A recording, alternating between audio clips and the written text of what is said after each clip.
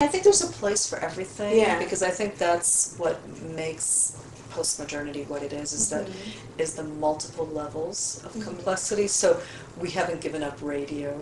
You know, we still have radio when we're in the car or at home making dinner. You'll put on NPR. So radio, it's an older form, but it hasn't been superseded by television and film.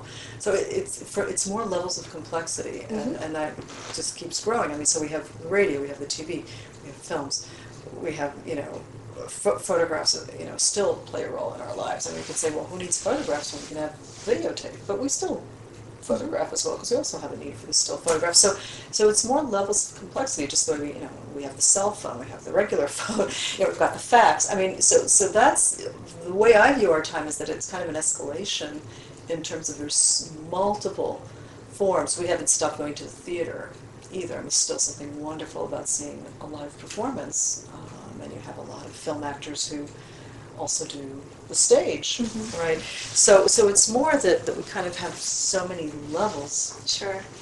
on which to communicate, and they're all viable. They're all viable, and they all kind of coexist in this very interesting formation.